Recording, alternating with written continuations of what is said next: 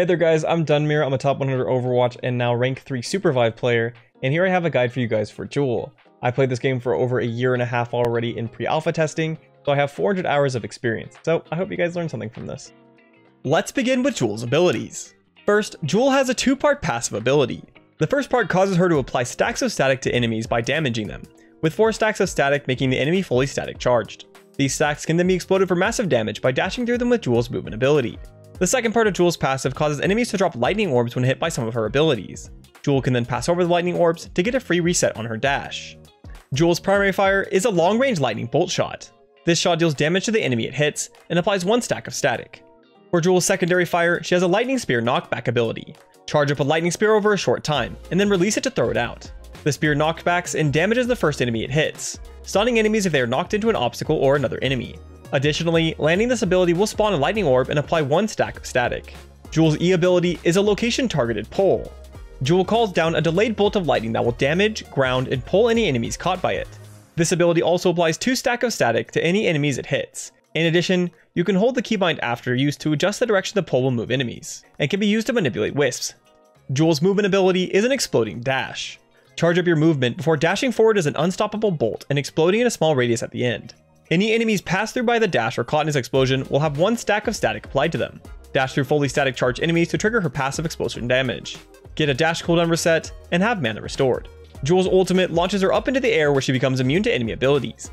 She can then reactivate to land anywhere in a circle around her and cause an explosion.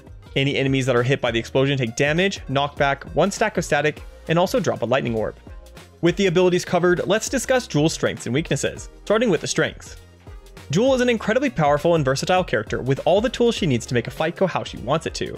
So to explain this a bit deeper, we have her first core strength of her excellent range kill potential. She has this strength because her primary fire, stunning spear, and dash all are not only effective at very high ranges, but they also pack a heavy punch. Her range spear knockback is quite high damage in addition to giving stun potential. Her primary fire doesn't actually provide the raw damage output itself, but indirectly applies the pressure due to how reliably it can be used to stack enemies up. So the closer an enemy gets to being full stacked, the more they absolutely cannot be within her dash range, and her dash is simply massive in distance. This leads into her second core strength of her having the best 1v1 potential in the game. Joule's capability to rapidly stack up enemies, even with just her primary fire, applies heavy pressure to them, meaning if they don't dramatically outplay her or finish her before she can get all 4 stacks, they lose. Yet she doesn't really have something that limits her capability to do this. This is because she has her knockback spear to keep enemies that want to aggro onto her off of her, in addition to her lightning strike pull to suck enemies that get too close in onto her, or just to suck them out of cover for an easy full stack, or even to pull them away if she needs a second knockback. And of course, her dash is nowhere near limited in range or cooldown if she needed to chase or kite. And she also has a panic button ultimate that she can chase or kite with too. On top of this all, she has numerous ways to reduce the cooldown or completely restore her dash during this. So since landing a dash explosion proc will finish off nearly any enemy you've damaged a bit, you basically just have to play very poorly to be punished by an enemy in a 1v1. Oh, and to just clarify, her movement is also absolutely insane. Even if she didn't have her resets from static explosions or the orbs she can easily obtain, she still has an ultimate that also spawns orbs on top of just being a movement ability itself, that also allows her to cross over obstacles. So with these strengths as powerful as they are, does Joule actually have weaknesses? Despite her impressive capabilities, she still isn't perfect. Specifically, she lacks in raw team value output compared to what she could have. Since much of her damage is backweighted behind the static stacks, she doesn't provide as much value immediately. And though the pressure she applies once an enemy is stacked will definitely help her team, the stacks themselves do nothing for allies.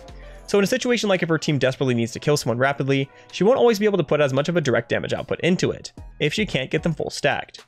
Sometimes she may also struggle to get her stacks on the target she actually wants to, such as if other enemies are in the way of her primary attacks. Other characters would still be chunking the enemies they accidentally hit for full damage in this situation, but Joule won't be, which means she'll be outputting a lot less value in a situation like that. So with the strengths and weaknesses finished, let's talk about how to actually play Joule. Joule plays best aggressively on the flank, hunting for opportunities to stack up targets with either her primary or a good combo, and then dashing in and out of the enemy team to explode the target and then get back to safety. Because of the insane damage her dash will get from a full stacked enemy, she'll simply just win her fights if she doesn't force things and gets those stacks as they become available. So if she just stays alive and uses her utility to pressure enemies at range, hit them through walls, or to knock them away they engage on her, she will thrive. So with that as an overview of strategy, let's go into specifics on her abilities. Joule's primary fire is pretty simple overall, and will get great value just tagging enemies to get them stacked up, but it does have some nuances.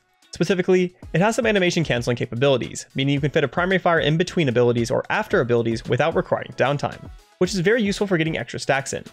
So play around this and look to use it in situations like right after a lightning spear. As for Joule's lightning spear, there are some things you need to know too. It has a sort of charge up effect, but doesn't actually increase in power with the charge, so you can just tap it to get full damage out of it. Of course, the ability also can stun enemies that it knocks back into an obstacle, but players also count as obstacles too. So if enemies are grouped up, you can line up 2 of them and spear them together for a group stun. Or you can also stun an enemy into one of your own teammates, as that will stun them too. Yet since Lightning Spear will always guarantee a lightning orb from it, you should always think about how you can use that to your advantage, such as using it on a close by enemy to get the dash you need to escape with when you didn't have it, or you could use it for a combo like using Lightning Spear with an immediate primary fire after, then dash into it and then primary fire again for full stacks that you can then pop with your dash. Now to Lightning Strike, this ability offers great crowd control utility. Usually it's best used to pull someone toward you, but since you can aim the pull direction to your cursor by holding the keybind longer before releasing it, you can use it to pull enemies away from you that are targeting you, or to toss them off into an abyss where they'll struggle from the grounded effect. This ability also can pull wisps, which is great for denying them, but can also similarly be used to toss them off into the abyss to finish them. Yet the Lightning Strike also offers a powerful utility in terms of combos. If you can land a knockback stun on an enemy with Lightning Spear close by, you can pop the Lightning Strike on top of them with a primary to full stack the enemy. This combo is a bit of overkill, but will give you a free dash kill and will also allow you to crush high HP targets. Also, you can even pull ally wisps or your lightning orbs with this ability too. For Joule's dash, it's very important to think about the shape when using it. It has a sort of lollipop shape that expands at the end. While you get good value from dashing fully through enemies sometimes, you can increase your chance of blowing up a stacked enemy by charging your dash up just enough to land the end location circle on top of them. The explosion size also gives a solid bit of extra range than it would seem, so you can look to go from basically off an enemy screen to right on top of them. Or you can maximize your hit chance by getting close to an enemy and then just tap the dash right through them before they can even react. In addition to this, Joule's dash also offers immunity during use, so you can dash through an enemy's CC ability if you time it correctly. Last with Joule's ultimate, it gives a great effect as an escape tool or a chase tool, but it also offers a knockback effect. So while this isn't the main reason you want to use it, you can use the ult right behind an enemy to knock them into your team, which can get you a bit of extra value if you plan to use it into the enemy aggressively anyway. Just keep in mind, any enemy you hit with the ultimate's explosion will drop a lightning orb you can use for a full dash reset. With the specifics covered, let's talk about how this all can be put together into a full playstyle for Joule. On Joule, you should always be looking to hard flank the enemy if possible, as Joule wants to spend as much time poking enemies that are max primary fire and dash range as she can, which flanking of course allows. Yet she also has amazing movement that'll let her escape or get back to her team for healing if she starts losing in exchange, so she can go as far on the flank as she needs to get good sightlines. Once on them, she'll just want to default to poking enemies outside of their range, while looking for a good spear stun opportunity or lightning strike pull.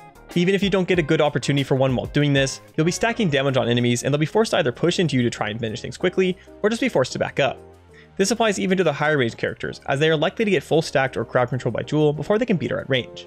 However, you should keep in mind that you'll only want to use both of your CC abilities if you guarantee a kill combo, such as landing a primary fire into spear stun that is close enough for you to land a lightning bolt pull that you can dash onto afterwards, or knocking an enemy into a place lightning strike with your knockback spear.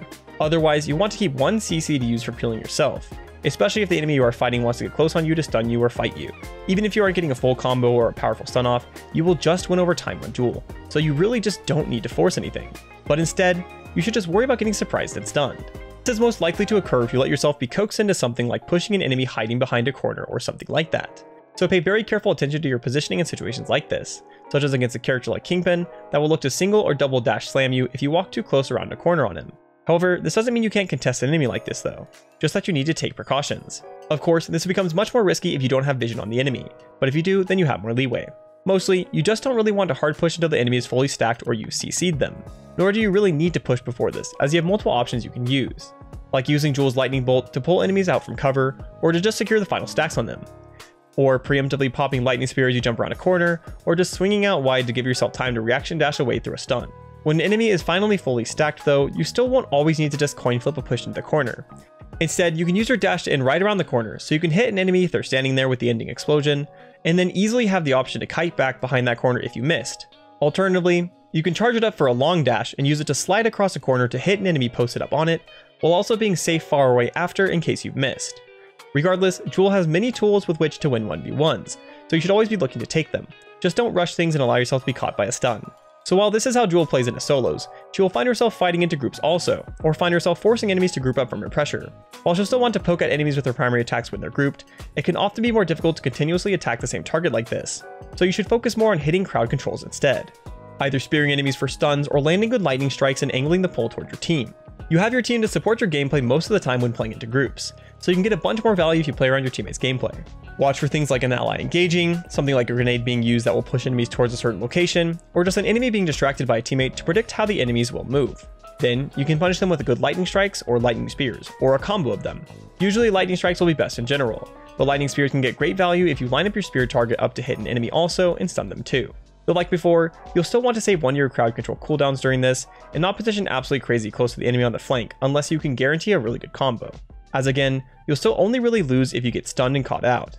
But when you stack up an enemy or land a good CC that'll let you stack them up, you can quickly dash through it to kill them and then dash back to safety. Just whenever you look to dash a full stack target like this, you need to be careful to predict if the target will die or dash away before your dash can hit them. Because if they die or you miss, you'll find yourself struggling to escape after, now that you're standing in the middle of the team without a dash. Just in general when using dash, you should also be thinking about how you'll dash once you secure a dash reset of any kind though, as though Joule is extremely unlikely to die once she's dashed. Taking too much damage or a CC ability because you had to think about where to go after is just trolling.